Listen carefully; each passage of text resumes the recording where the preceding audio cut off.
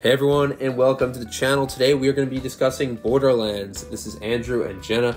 We both went to see Borderlands when it came out, and funny enough, this movie went to digital right away. It was a box office bomb. It made $32 million on a production budget of $110 million. And again, that's just an estimate, but this was a blockbuster, a really cheap, ugly blockbuster. We can get down to it. This is a movie that was doomed. We kind of all knew this, going into it. I remember when this movie was announced, and I just immediately was thinking, why aren't they revealing any images? Why is there was just a silhouette kind of all the main characters of Kevin Hart, Cate Blanchett, Jamie Lee Curtis, Ariana Greenblatt, whoever's in this movie. And it was just a vague silhouette, so I was like, they are not releasing any images, so they're not proud of it. And then when we actually got the trailer, we immediately were like, oh yeah, this is terrible.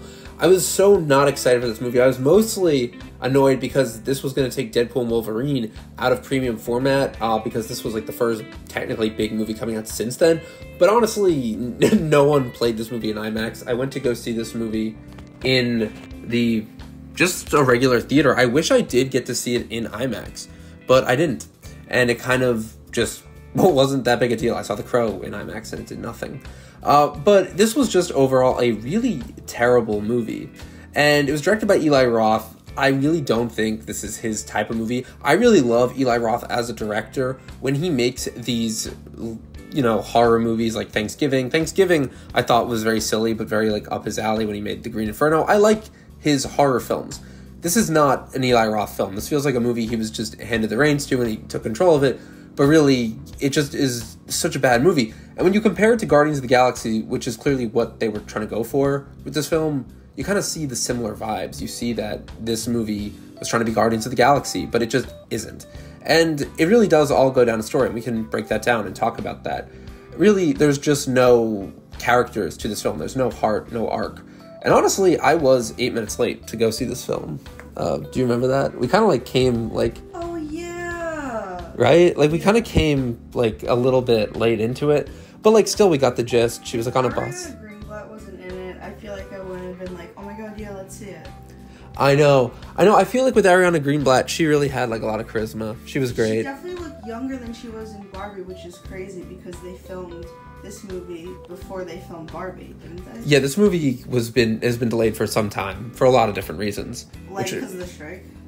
For that, just for the fact that I assume the movie's just awful and they didn't know when to release it, and just visual effects, because the visual effects, what was your take on the visual effects? If you even remember, this was a movie. It wasn't good. I remember after we left the movie, you were saying how even fans of the video game were this is such a bad representation of the video game as a whole. Oh yeah, we gotta get into spoiler territory here, because honestly, this is not a plot. This is not a movie that I really care to remember. I honestly stopped caring about the plot about with an hour to go in the movie. I really stopped caring. The beginning, I was honestly kind of interested because it was a very simple journey just following Cate Blanchett's Lilith. And I kind of thought, okay, we're gonna get some really ugly looking, but could be campy Guardians of the Galaxy-esque film. But then it didn't become that corny, so bad it's good film. It just became a bad, boring, they have to find some map type of film. And once it gets into all those things where they have to do this boilerplate plot, we have to find this and this, it just loses its charisma. And that's the biggest comparison to Guardians of the Galaxy. Guardians of the Galaxy always has this kind of consistent comedy, this consistent sense of buddy and great pairings, and you just feel they all have a great relationship, from Gamora to Star-Lord to Drax, Rocket, Groot, just Drax kind of always saying comedic things here. This is so awkward. None of the people here have any chemistry together at all. Kevin Hart, he feels completely miscast. I was thinking, if you're gonna use Kevin Hart, make him be Kevin Hart, have some comedy, something like that. But really, he's just not utilized well at all here. Jamie Lee Curtis also kind of just fades into the background. I feel it's because Eli Roth has worked with a lot of these actors before. He's comfortable bringing them on. And honestly, who wouldn't want to bring on Cate Blanchett or, Jamie Lee Curtis if you've worked with them before? And great actors like Ariana Greenblatt. And, Kevin Hart is great at doing what he does, but it just, nothing feels it's matching here. It feels like a bunch of people just awkwardly kind of met and were let's make this thing. But really no one had the same vision.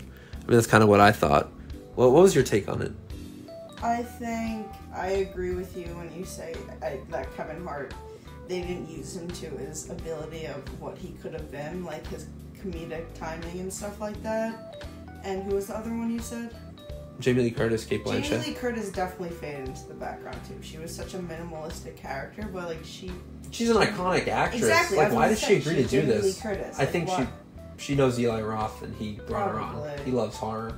And to be honest, when you talk about like how the games, like people were mad about the games, I never played Borderlands. I like video games. I don't game a lot, but I never really played Borderlands. And I did see people who were complaining about how this end reveal involving Lilith and her transformation was just something that... This is something I really can't comment on, actually, because I didn't really play the games. But just, like, I feel like they went with a very simple story route. And like, see, this is something that, even if you've seen the movie and you've seen the games, you could just... When you've played the games, you could agree that this movie just is a horrible movie, just in terms of its visuals. The score, honestly, was okay at some parts. But just as a film, it doesn't work because there's no character dynamics. There's no sense of, visuals that, like, bring you in. Guardians of the Galaxy is based on a comic book. And what James Gunn did was he took these characters that were completely different in the comics. They looked different. They had somewhat different stories, and he changed them. He made his own story with that. I do think Eli Roth, and I think Craig Mazin wrote this, who is a pretty talented screenwriter, but I think he did this underneath a pen name. Yeah, Joe Crombie. Yeah, I mean, this guy's worked on the Scary Movie films. He did Superhero Movie, which was also kind of like a parody film. He works on Chernobyl, Last of Us. It's funny that he wanted to take his name off of Borderlands. He was so embarrassed by this. But it's interesting to me that this movie, didn't use these characters in a way to, like, remix it, to shake it up and make this original kind of story. The plot is so boring. I mean, the logline is Lilith, an outlaw, forms an alliance with a team of misfits to find the missing daughter of the most powerful man in the universe. And also then there's, like, this villain reveal with Edgar Ramirez as the villain. Terrible villain. What was your take on the villain? Do you remember Ariana Greenblatt's dad? Oh, or yeah, was it her, the so key? Stupid. She's like, I'm the key. That was so stupid. Like, he comes in at the end. He wasn't even scary, though, was my thing. Like, it felt like Spy Kids. Kids. Where it was kind of like the guards were all, like, covering him at first or something. Yeah, it felt like a direct. Stupid. It felt like a direct-to-DVD movie, just like the visual presentation of this guy, like, as the villain. I'm like, that's it. He's just some regular guy with, like, some bodyguards who's like, come to me, to Tiny Tina, Ariana Greenblatt's character. Yeah, I just thought it felt like a parody almost, but a bad parody. Didn't you say a also bad in parody. the video game Not they even knew from the beginning who the... Yeah, Lilith. There's just a lot of stuff done here that I feel like could have been done better. Oh, yeah. And, yeah, even Jack Black voicing Claptrap, what a poor choice. Like, I don't know, just because Jack Black is, like, such like a visual presence as well, right? Like, it worked for, I feel like, Bowser. I don't know, like, he was Bowser. He definitely has such a iconic voice. He does. I just feel like it just kind of, like, fades into everything here. It's like white noise. Especially there's, like, a scene where he's, like, pooping out bullets, the robot, and it was just so awkward. It was... Oh, yeah. There's a lot of comedic things that just don't work here, because nothing really is funny. Yeah, I think, actually, Jack Black's voicing faded to the back, too. Yeah, I mean, into the black. Into the black. Jack Black, into the back. But true that... He's all the people in here I do like. I just feel like they're all utilized. Like it's just all wrong. It's like when you realize casting can just be done pretty poorly. It's funny. Amber Heard actually has better chemistry with Aquaman, which is funny because there were all these rumors going around when the trial came out that like she was just kind of like given the role like because nepotism. She has connections with Johnny Depp. Maybe? No, this is when she was dating Johnny Depp. Oh, but he has a relationship with Warner Brothers, or did. So he was like, oh, you could be in this film. But the then head of DC Films was like, oh, there's no chemistry with Aquaman and her. She's just like, she's attractive. She's not like the print. Was there any, like... I thought it was fine, like on a campy level. What'd you say? Aquaman? Yeah, well... Those movies, they were very silly, but that's why I feel like it worked, but they weren't like great movies. They were just really silly, they knew they were dumb spectacles. And James Wan's a great director, but even for him, that was like, he was just doing a dumb comic book movie. What about this movie? Do you think it was just, he went into it knowing it wasn't going to be anything quote-unquote great? It was just going to be some like, quote-unquote, as you said, like, dumb spectacle, like, it's just to watch it? Yeah, and the crazy thing is he wrote the screenplay. So to me, it's not like he was just handed a script. What other films has he done? Eli Roth has done a lot of great, like, independent horror films. You said horror, Hostel, right? Thanksgiving, More like Knock campy Knock. horror, right? Yeah, so this fits, like, kind of the tone you would think, but it's very different. Yes, but it's different. You can't be, I feel like, campy with a type of movie like this. Yeah, and he gets away with... off just floppy. Yeah, he gets away with a lot more in his movies because his movies have violence in them. They have, like, corny puns, but, like, with lots of violence. You can't be and corny in horror because that's a genre, I feel like. And they can do it purposely in this genre, as other movies prove. You know, like Guardians of the Galaxy has that kind of... That's true, but that's they more don't do serious. It in a floppy way. True. It has a emotional heart. It has this arc of... They do it correct. I feel like there's only a certain way you can do, like, comedy when it comes to action. That's true. It just wasn't, a movie that I feel like was meant for him to write, because he probably just cobbled a bunch of plots together from the script, along with that other guy who did The Last of Us, which is, like, pretty big. It sucks because something like another video game, like you just said, The Last of Us, could like, that's something that's, like, really awesome now. It's an awesome creation. It just sucks because this is also a video game that, given a different person making it, could have been better in something, like, actually worth watching. That's so true. I know. What just came out? Isn't there another, like, video game adaptation that just came out? It was so bad. I don't know, but I know The Last of Us, season 2 is coming out. Yeah, that's coming out. But that actually does a very good job. And same with the Sonic movie. For kids, and I just think the Sonic movie does a good job at, like, bringing... Point is, you can make a good story. You just need a heart to your story.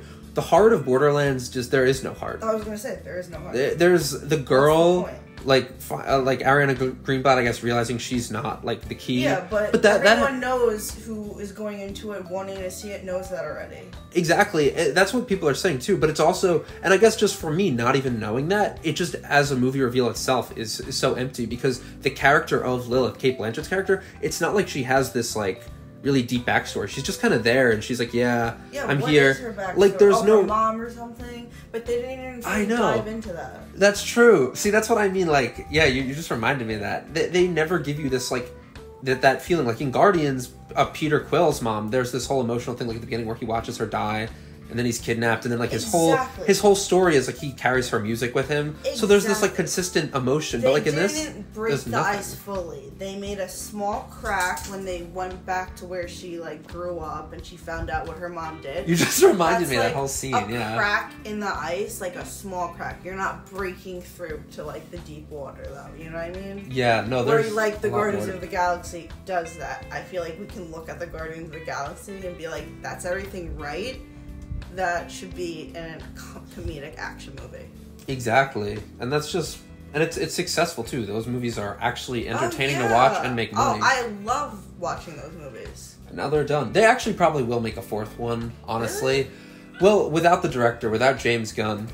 Yeah, because James Gunn is leaving to go... Well, he already left, actually. He's working on Superman at DC. But they're probably going to replace... No, he went to DC. Yeah, this is big news. This has been news. But yeah, he's currently... I think they're almost wrapped with Superman. That's coming out next year. But he's no longer going to be working with Guardians of the Galaxy, so they're going to find another director. Do you think the DC is kind of... Like, do you think he will be able to bring more of a DC, like, the oomph back that he's able to bring to Marvel? Because one of the big things he's talking about is he wants to have a different style for each movie, which is really important because Marvel's kind of now known for... They were good and they did actually have different styles, but now all their movies are the same. That's what I'm saying. Because they're so Disney-ified now. They're the same movie. Do you think going forward that Marvel is already even taking Deadpool a Wolverine toll kind of going down? Do you think DC is going to start coming up and rising? Yeah, that's pretty much what's happening right now. And we're going to see next year with the Thunderbolts, which the trailer just came out, and with the Captain America Brave New World, which was...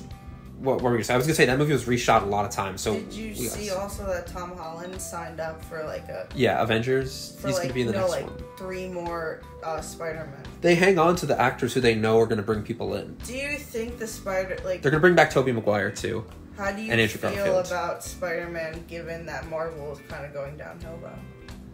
Well, I think that they better go in a good direction with that because the director, actually, Destin Daniel Cretton of Shang-Chi, is going to be directing the new Spider-Man movie. I feel like you can't flop Spider-Man. You can't. It's a movie that you can't flop.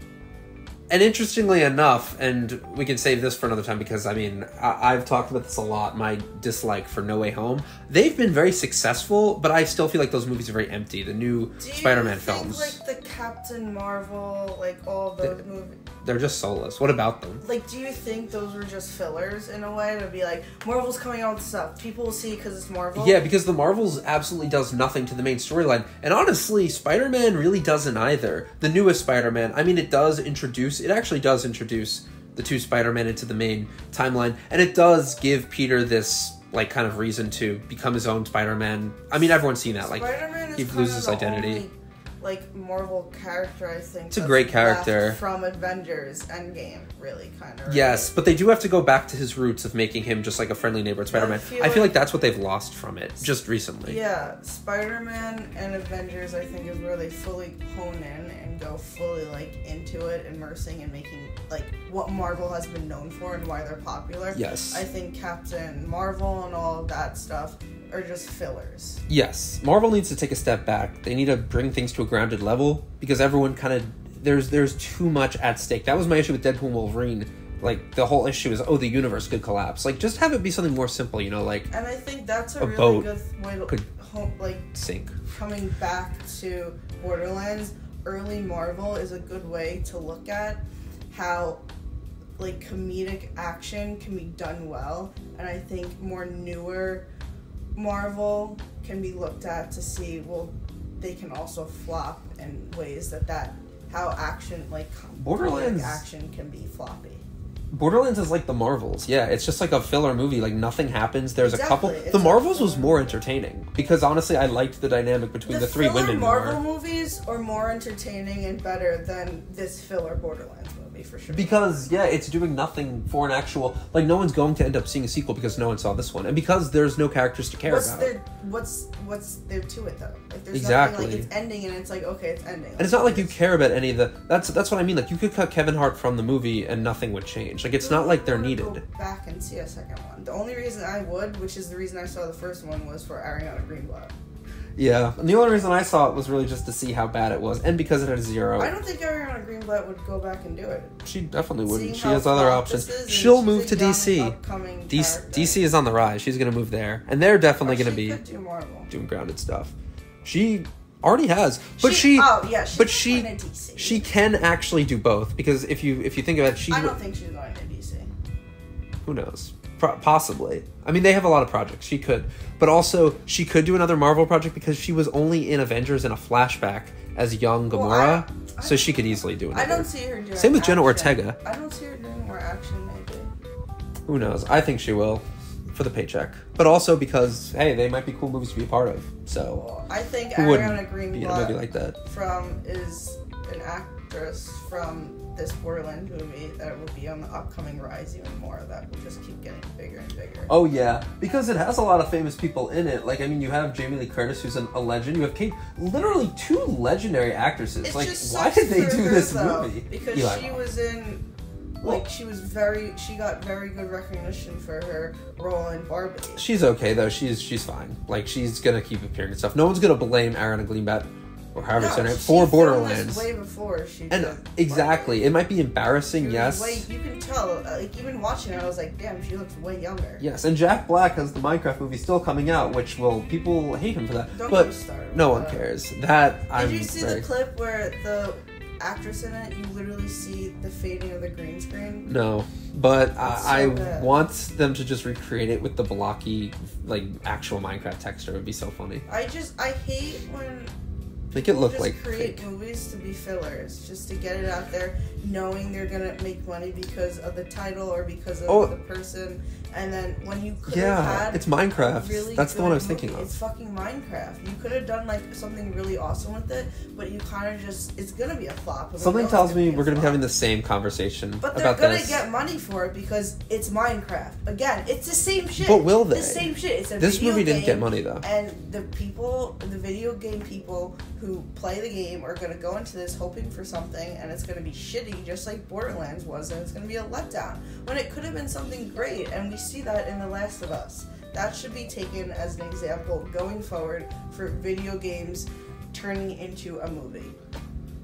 Simple. That thank you very much. Do you actually think Minecraft could be a financial success? Anything can be a financial success in a good movie if they do it correctly. And honestly, people just don't like to do things, like they like to rush things knowing that, oh, it's Minecraft, so everyone's gonna see it. It doesn't matter if it's actually good or not. You know what I mean? They rushed it. I mean, they had so much time to make that movie, but they really, like, just made it... It looks like they just had a really awful story. Also, the guy, John Spates, who worked on Dune, worked on a lot of other, like, big movies, he wrote, apparently, the original draft for Minecraft. I don't know if this is his draft, but it's just funny to think about. I think that was a while ago. But the point is, Minecraft, like, that movie... If it makes money, I assume it has a wider audience than Borderlands. Minecraft seems somewhat... Minecraft, it has kids, adults. The Minecraft world is so interesting. If I was writing something for the Minecraft movie, I think I would go in a weird way. Like, I would want to make it feel like,